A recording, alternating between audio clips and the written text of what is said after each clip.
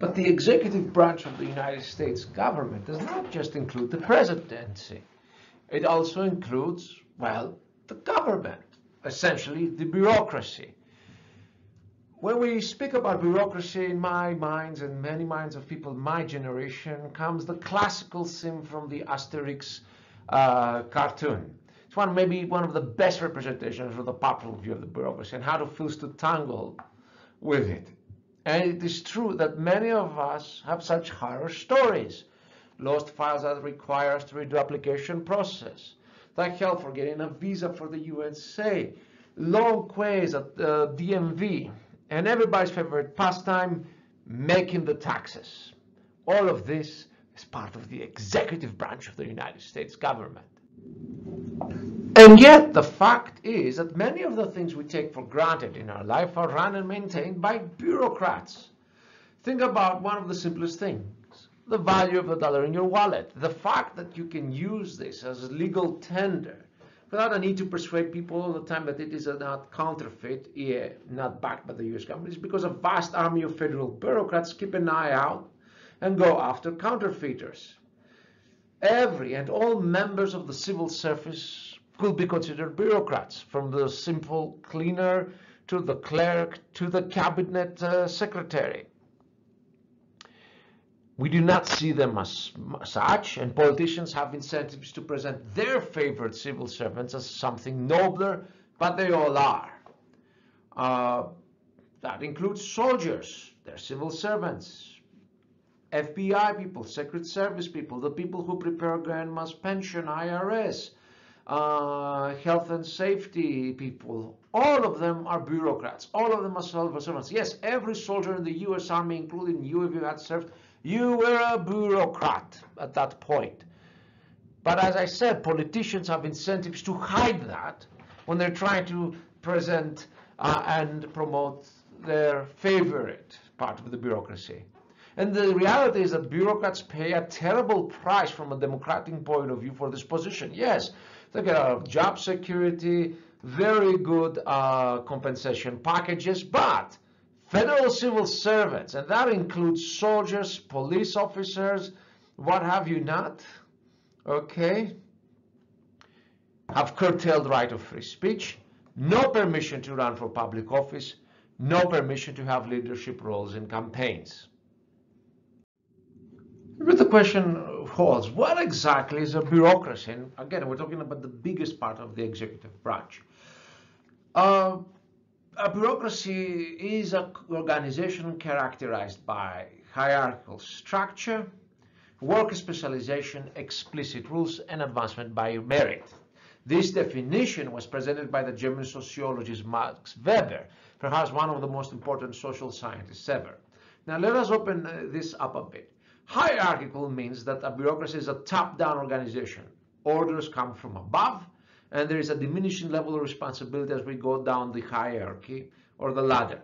Everybody knows who they report to and from where can they receive legitimate instructions.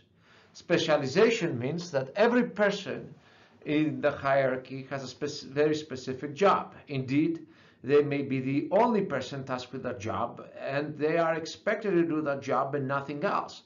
A bureaucrat is a full-time specialist. Think how different that is from, let us say, a small business owner that has to juggle various specialities at the same time. In a bureaucracy, nobody's supposed to be juggling. They're supposed to be doing one specific task and nothing else. Now, when it comes to explicit rules, a bureaucracy has explicit rules telling everybody what their position in the hierarchy is and what their job is. This helps things become routine and avoid the time-consuming process of trying to create positions and rules on the go. These rules are public and are written. And finally, meritocracy. Some might find it funny, but a true bureaucracy is supposed to be staffed by people who are chosen by non-political, non-arbitrary means. From the time of ancient China, the usual system is examinations or processes that are clearly laid forth and for which no deviation is supposed to happen. Furthermore, a bureaucracy has non-political rules for advancement. This may be seniority, further exams, etc. The important point is that you're not supposed to have to rely on subjective, arbitrary political criteria for your career. Now, of course, reality can be different. Meritocracy is actually very important. If the bureaucracy is stuffed at the whim of the political elites, if you think it at the whim of us, the people, then it really is nothing more than just another extension of partisan politics. The spoils system was such a system. Whoever held political power was supposed to use the bureaucracy to reward supporters. People will get fired for no reason than that they were not Republicans or Democrats, as essentially the whole bureaucracy will be changed every 4 or 8 years. Not only did that harm stability, but it's also made the system inefficient. Bureaucrats did not care so much about their jobs as about satisfying their political bosses. Think of the police not so much caring about law and order, but making the life easier for the current mayor or president. Well, this is how the US civil service was stuffed for most of our history. Maybe the most characteristic case of this was Tammany Hall in New York. The fight against the spoil systems in New York became emblematic of a national fight for a professional civil service. Cartoonists like Thomas Nast threw their hat into the ring as seen in the cartoon put in the PowerPoint. Many people saw the system of spoils and patronage as injurious to liberty and the quality of democracy in the American Republic, as votes could be bought in the most base manner, and the public would be made to vote against its interest by supporting politicians in return for jobs. The big break came from the most unlikely source, when President Chester A. Arthur and Congressperson George H. Pendleton, who was racist by the way, created the first act for a professional civil service in reaction to the assassination of President Garfield by a disaffected person who had been denied a spoils job. That's the so-called Pendleton Act of 1883. Until then, they were all quite happy to play the game, but, getting a president killed, problematic. And yet, we have to understand something. There is a central paradox in democratic states having bureaucracy. A bureaucracy is a system where expertise, not popular will, is prized above all else. Decisions are made by obeying rules, not democratic votes. Indeed, early thinkers of Republican theory distrusted bureaucracies, which were initially A, a French invention, B, a French invention by an absolute monarch. But still things need to get done, and we cannot spend all our day voting decisions. So since time is a valuable resource, we delegate to experts. This has its costs and its benefits. Efficient government requires a bureaucracy, and getting things even-handed, that means having neutral competence, also requires it. And we also need experts. People tend to think, I know everything in the world, but I assure you, as somebody who has a PhD, has lived for 41 years in the world, I don't know everything in the world. You don't know everything in the world. You need experts. On the other hand, bureaucracies do get characterized by a lack of transparency. The rules that run them can be very vexing to understand for a person outside it, and thus can hide what's going on. There's the issue of accountability. Are the bureaucrats accountable to we, the people? Are they accountable to their political bosses? Are they accountable to their actual bureaucratic bosses? Or are they accountable to each other? I mean, they are ultimately our agents. We are the principals, but they are essentially agents that work for agents that work for agents that work for us, the principals. And of course, red tape, bureaucratic rules can become so expansive, and especially the lack of transparency and issue of accountability can help that they, instead of making efficient government, they make it inefficient and make our lives hard. The US federal bureaucracy is huge. It is made up by no less than 3 million employees, or about 1% of the country's population. What is it made up of? Well, the first part are departments. They are headed by people appointed by the president and accepted by Congress. They tend to arise in reaction to three causes: essential functions usually laid out in the Constitution, the Department of Defense, and the Secretary of State, usually come out of that. Demands by the nation for government action, which is the essence of democracy. You know, if we want a department to be made and vote for it, the government should make it. And demands of clientele or special interest groups. There are 15 departments. An example is the Department of State. After that, there are the independent agencies, quasi-departments with very specialized and narrow jurisdictions. There's a whole bunch of them, and Congress likes them because they can be kept more independent from the president and the judicial branch than departments. An example is the Social Security Administration. Then there are independent regulatory boards and commissions. Their task is to regulate specific sectors of the economy. A lot of this arose with the New Deal under Franklin Delano Roosevelt. As you can guess, these are the sites of massive, epic, and nasty political battles as various groups try to get regulations that make their economic life easier or that of their competitors harder. There are 38 such agencies. An example of this is the Securities and Exchange Commission. And finally, there are government corporations like Amtrak. Indeed, some people would say there are too many of them and would like to see the bureaucracy of the federal government, and another name, the executive branch, curtailed a bit in size. Are you tired of government picking favorites in business? Is red tape making it impossible for you to earn a living? When private businesses collude with the government to exclude competition, you get cronyism. How do you get rid of it? You can try passing laws, but that only covers up the problem. There's a better solution. Hi, Willie Bays here with another fantastic product, Crony Clean, the spray that breaks down cronyism by breaking down government bureaucracy. Normal products attack the side effects of cronyism by passing more laws and business regulations, but Crony Clean is different. It targets the root cause of cronyism, too much government. Using proven political science, Crony Clean eliminates the government influence on business, giving everyone the right to make a living. No more concentrated benefits, no more dispersed costs. America! Why waste your time and money fighting an uphill battle against special interest groups? With Crony Clean, you have the power to fight. Crony Clean can be applied to restore economic liberty, property rights, the First Amendment, and much more. Order now and receive Crony Clean for the unbelievable price of nothing. Just pay fewer taxes. But wait, there's more. Call in the next 20 minutes and you'll receive a free gift, the Dollar Deflator. It forms a strong barrier to protect your dollar savings from inflation. Keep America free by keeping the government out of businesses. Order now. Offer not available in Washington, D.C. and surrounding areas. Side effects may include more economic freedom, jobs, less corruption, and improved quality of life. If you're a politician or lobbyist, please consult your doctor before using Crony Clean. Order today. Now, what do all of those bureaucracies do? Well, they first of all administer.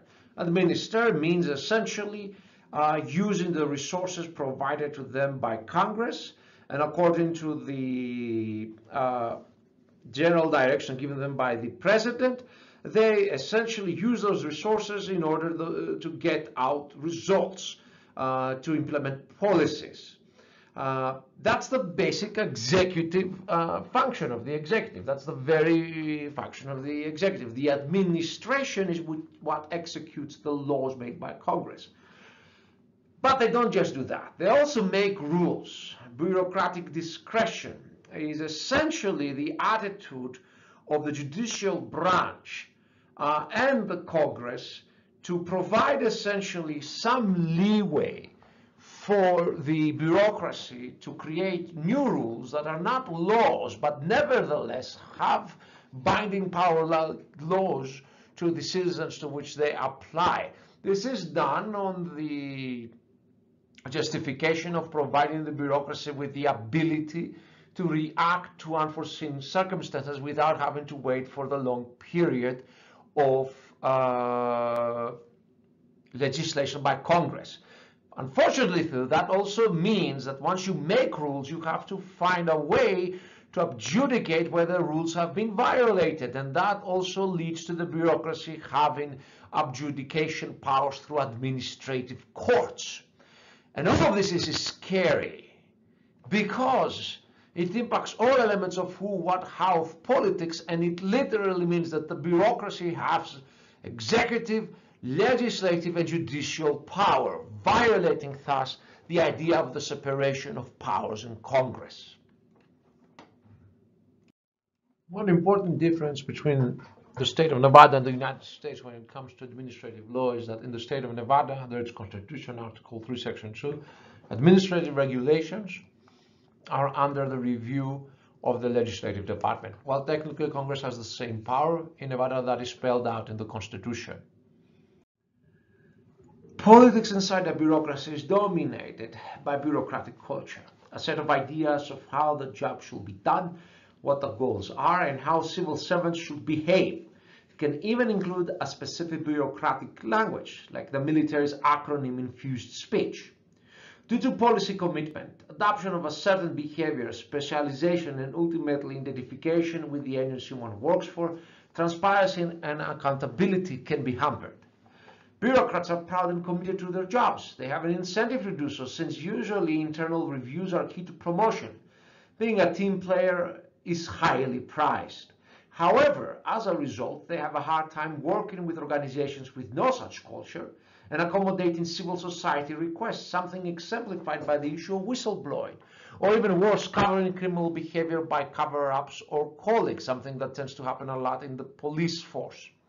Finally, bureaucracies can be riven by conflicts between people appointed by the head of the executive, the president, and people who are career civil servants. More serious are conflicts between agencies, for example, the FBI versus the CIA and the Department of State versus Department of Defense, that can lead to politicized conflicts in Congress, as different congresspersons champion different agencies in what is essentially a turf war, but really a war over funds, rather than decisions based on policy imperatives and rational thinking about what needs to be done. Then you have the problem of agency capture, where certain political or economic interest through Congress are able to place, or through the president are able to place their partisans in control of agencies and use those agencies then to promote their particularistic interest rather than the interest of the country as a whole. And finally, you have many cases where the president and bureaucrats are at loggerhead. This especially happens when a president has very libertarian ideas about the economy or the federal government, which can quickly lead to stalemate in the ability of the executive to get something, which if you add to stalemate in Congress because of polarization, you can quickly see the federal government grinding to a halt. All of this comes down to the idea of the iron triangle. And this is the most important concept to understand about the federal bureaucracy or any state bureaucracy. Now, the idea of the iron triangle is that activist groups, whether lobbyists or other political groups, cooperate with congresspersons on an oversight committee, that is a committee of Congress whose job is to make sure that the bureaucracy is not violating its mission. So they cooperate with the congresspersons on an oversight committee to influence the policy of the bureaucracy in that committee. In return, the bureaucracy gets special treatment from lobbyists or other groups and Congress. In many cases, that might also mean extra funding in the budget. The losers in this story are the general public, as such triangles are usually formed by special interest groups which can more easily organize their political action to influence policymakers and bureaucrats. It's called an iron triangle because then civil society groups and other citizens cannot break through the sides of the triangle. And as a result, you end having the bureaucracy promoting policies that the majority of the people consider wrong-headed. And this is one of the reasons why people don't like bureaucrats.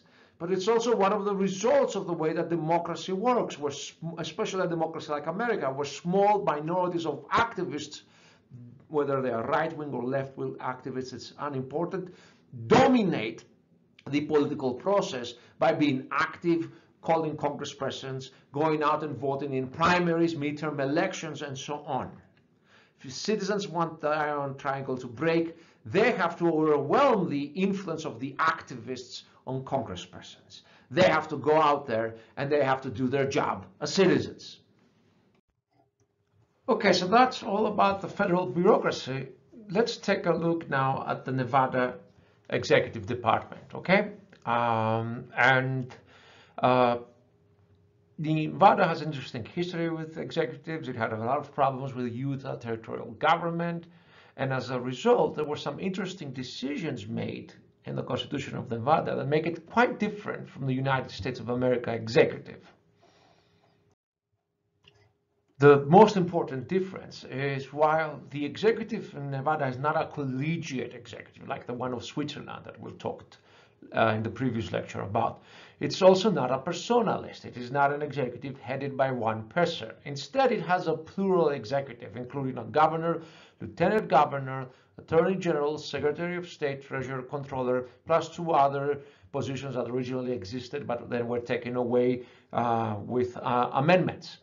And that's very interesting. It's actually quite interesting that they didn't go for a collegiate type of executive like the one Switzerland had, but instead did this weird mix between the United States system and a more collegiate system through the plural executive. Now, why did they do that?